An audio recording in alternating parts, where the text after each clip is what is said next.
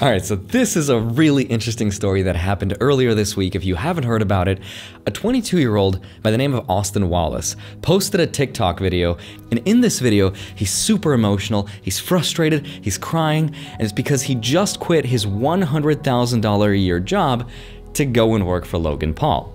The catch, though, is that he doesn't know Logan Paul. So he sneaks in backstage, he actually gets to meet Logan, he tells him his story, and then it gets really, really awkward. Now, as somebody who's been 22 before, as somebody who's collaborated with one of Logan Paul's channels, and as somebody who's quit their job cold turkey with no backup plan, I feel like I have an interesting perspective that I want to share in this video, and later I'll even share with Austin, if he's watching this video, my YouTube channel's analytics to show you how much of a difference collaborating with Logan Paul made or didn't make for my channel. It's going to be really, really interesting.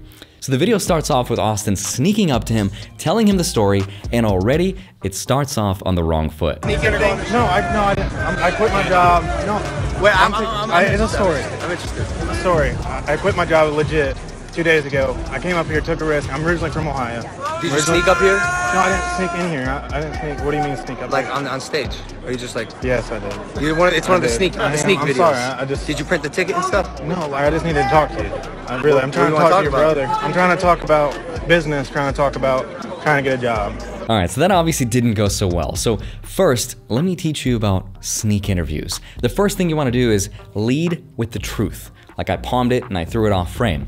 So first, come up to Logan and say, "Hey Logan, I snuck into this event. I'm not supposed to be here, but I have a great idea on how to improve your life." Always lead with how you can improve their life, not with how they can improve yours, which is literally what he says. He says, "Hey, I need a job." Like imagine if someone came up to you and was like, "Hey stranger, smash the like button and subscribe to my channel." You probably wouldn't respond to that very well. So instead I would have said, "Hey Logan, I noticed that you're putting out only 5 videos a week when you could be doing 7. So I know how to increase your revenue without any extra work on your part, and I'll do all that for free." That creates some intrigue and you're reeling them in, right? Get out of here, Magikarp. Rather than starting with your own needs first. And if you don't know what interests him, just be like, "I got a BGS 10 Charizard for sale." I'm just kidding. It's only a PSA 10 Shadowless one, which is actually more rare. Just make them laugh. Start off positive. That is the priority when doing any interview, even if you're not sneaking up on someone, which generally you shouldn't be doing anyway. So then Logan asks, "Well, what are you good at?" Let's take a look. What are you good at? I was having dances. I did like What's that. Your TikTok I did that video, you know, like going like that. Yeah, you know. Oh, so you really got what it takes. I don't. Then why would I need a mentor? Well, why would I do that? Imagine walking into an interview and they ask you, "What are your skills? What are you good at?" But worse than that, because he's like, "Well, I'm not even good at that." Now put yourself in your own shoes. If you were to walk up to you and ask yourself for a job, would you hire yourself if you had no skills? Now, to be fair to Austin, he's only 22 years old and he probably froze because he got really nervous, because I guarantee you, if you're making $100,000 a year at 22, you're definitely good at something. Unless, of course, he exaggerated that part, because it is hard to believe that you can make 6 figures at such a young age in Ohio, where the median income is like $30,000 a year. I'm not saying it's impossible, I'm just saying if you're making that much money at such an early age, you're definitely good at something and you can bring someone up to $100,000 worth of value. Now from this point on though, the conversation sort of goes downhill, because as soon as Austin realizes that it's not working and that Logan is not taking pity on him, he changes his strategy to try to flatter Logan, and here's what he says. It's really interesting. I bet I can't be a mentor right now, right? In my life, up myself. I need a mentor. You know what I'm saying? Like I need. All right, I really like Logan for this one bit. Whether you like him or not, the few hours that I got to spend time with him earlier this year, I'm telling you, he is one of the most intelligent people that I've met, and he's hyper aware of everything he's doing. Obviously, he would not be where he is in life if he wasn't. I mean, yeah, he's definitely made some mistakes, but if you're 18 years old and you have world fame and a ton of money, you'd probably make some mistakes too, especially if the world was scrutinizing your every move under a microscope. But he is, without a doubt, one of the hardest working people in social media today, and he's extremely intentional. Just look at what he did with Floyd Mayweather. How does somebody with no boxing experience challenge one of the greatest, if not the greatest of all time, and make tens of millions of dollars despite losing the match? That is not an accident. Or the time that he bought all those Pokemon cards people criticized him for, where he auctioned them off and tripled his initial investment. None of that is unplanned. So the next part of this video gets even more interesting because Austin realizes this and he changes the strategy to objection. Like, of course, you need to know somebody to succeed, right? That's why I'm here. I want to connect because I want to succeed. And it gets really interesting. You need connections and you need people be around you, right? No, I didn't have connections and people around. I have Jake. That's it. Do you have a brother? Do you have people, friends? I don't. Friends? You got friends. You got amigos. I don't. You don't have friends? I don't. I swear to God. I'm here by myself. I'm here by myself. Where are you from? I'm from Norwalk, Ohio. You're a good-looking guy, bro. You have friends, bro. You're lying. You have friends. Go make content. Do stuff with your friends. I'm glad you quit your job. It takes to do that, bro. But like now you gotta act. Try to make a step. I'm not media. But I'm not the guy directly. You're the guy. No, you're the guy. Alright, so let me open up my analytics and hopefully prove to you once and for all that collaborating with someone like Logan Paul is not necessarily going to launch your YouTube career. Now, this is very relatable, I think, to everybody because we've all heard this saying, it's not about what you know, it's about who you know. And in some cases, that is 100% true. The Las Vegas jobs market is the epitome of that saying, and that's really unfortunate because sometimes it doesn't matter what your resume looks like or what your qualifications are. It's all about who could put in that good word and give you that job, right? Well, let me share with you a story. I've come so prepared, I love it. The day was Monday, January 4th. It was the day of my birthday, and Logan Paul and his team reached out to me to join them on their Impulsive YouTube channel, which had like over 3 million subscribers at the time. It was a lot, and they wanted me to talk about cryptocurrency and Bitcoin because Bitcoin was taking off like a rocket. So I take a flight out on Wednesday. So we film the podcast. It goes live Thursday, January 7th, and at this point I'm thinking to myself, I'm gonna be world famous. I'm gonna get over 1 million subscribers and I'm gonna make a ton of money and I can quit my job. And ironically, that's exactly what ended up happening. No, it didn't. That would be awesome though. Here's what happened instead. All right, so if I go to my channel analytics and I show you the custom date range from January 7th, which is when the podcast went live, to the end of the month, January 31st, I had 794,000 returning viewers. Not bad.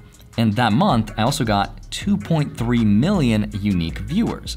Now, out of all of those people, I only got 118,000 new subscribers.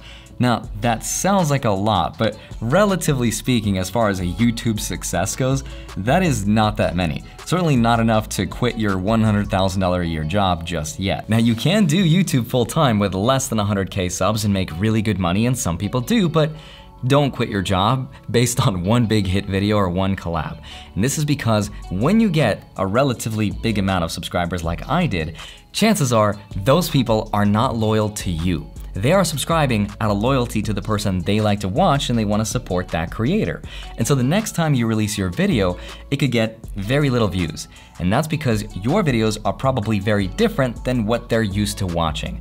And that can signal to the algorithm, wait a minute, if Andrei's subscribers aren't watching his videos, chances are the mainstream won't either, so we will not promote his videos. And in my case, I wasn't making Bitcoin and crypto videos before that podcast. Now, luckily, I had something like 1 million subscribers at the time of the podcast, so I had a little bit more balance, which meant if his subscribers that I got from the podcast didn't enjoy my non-crypto videos, those videos would still get views. And I could show you that right now. You could see that my non-crypto videos definitely get some views, not bad.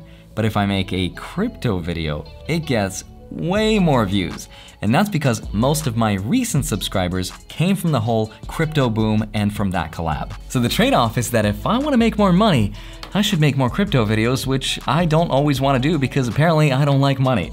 No, it's because I want to be selfish with what I make. That is why sometimes I make videos about passive income and dividends and the stock market and real estate and Pokemon because that's what I enjoy.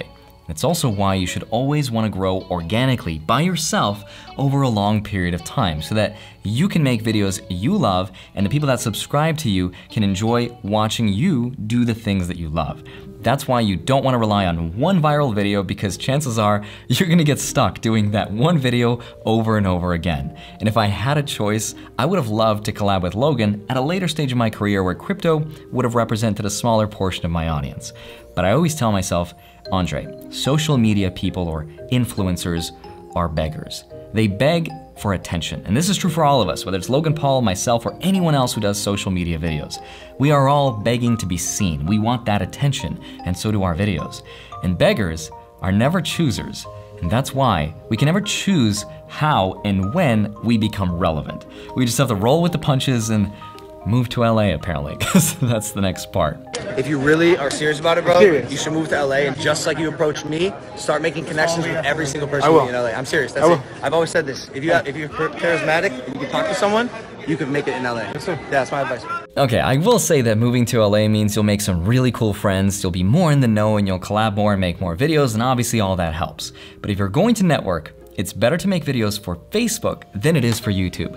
Facebook has that social media network effect where really big creators can share each other's videos, they can leverage those relationships to really make people famous, to get a lot more views, and obviously make more money. But if you could be patient, YouTube is the better long-term play. Because when people come to Facebook, they're just bored and they want to be entertained for the next 5 minutes because they're probably waiting at the DMV line. That's not always the case, but for the most part it is. On YouTube, people come here to watch you. They'll spend 7 to 10 minutes with you on YouTube, whereas they'll spend something like 30 seconds on Facebook. YouTube is what builds brands, and that's just something to consider. The most important thing to remember is to not do what we did and quit your job without a game plan, especially if you're making a high 6-figure income. The better way to do it is to continue working that job, saving your money, and making videos for social media alongside that job. It's gonna be painful, it's gonna be tough, it's gonna be like working 2 full-time jobs, but if you quit before getting any traction, you're gonna end up desperate, jobless, and looking like this.